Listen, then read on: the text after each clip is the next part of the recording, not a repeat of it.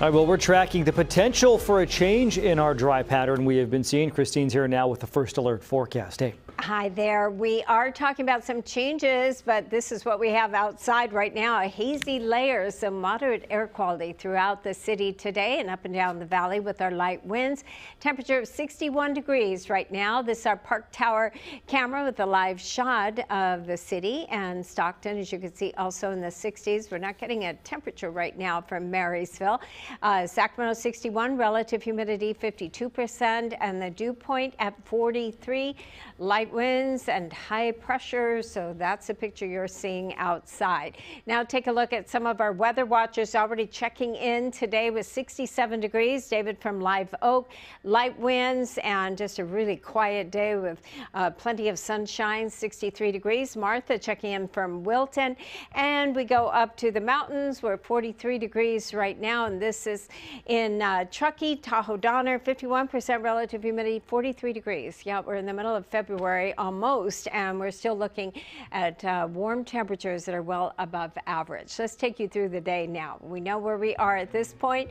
Our temperatures by 2, almost there, 70 degrees. We'll cross over into the low 70s between 2 and 4 and then start to come down with still sunshine through the period. Lighter winds, but we'll see the winds start to pick up throughout the late afternoon hours. This is a system that is triggering this unusually warm weather pattern. You can see it builds. The winds around that come from offshore, so we have no fog at the coast where temperatures could be 75 to 80 degrees today, and this is parked here. So while those winds come from offshore, you can see the strongest winds off to the east of the valley, as well as from Lake County down into Napa, Sonoma, as well as Solano County, Marin County. All these areas will see our strongest winds. Our winds not so strong.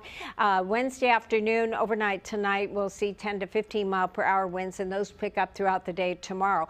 And then it seems like our strongest wind gusts based on this model will be about 30 to 40 mile per hour wind gusts on Wednesday evening, overnight Wednesday into early Thursday. Still strong. Again, not always sustained winds here in the valley, and light winds throughout the period for the San Joaquin Valley. Here's your forecast for today. It's beautiful outside. We're going to see some 70-degree temperatures. San Joaquin Valley running just a couple of degrees cooler than the Sacramento Valley. Still 69 degrees in Tracy, 71 Rio Vista, 73 in Woodland. Foothill high temperatures today also cruising into the mid-70s in some cases. Colfax 75.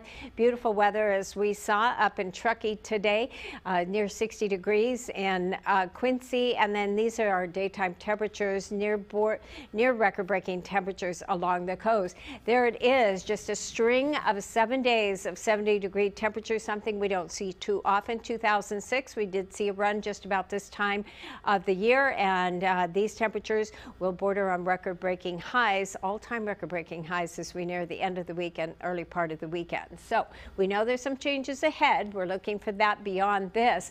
So now I guess we just got to sit back and enjoy it, John.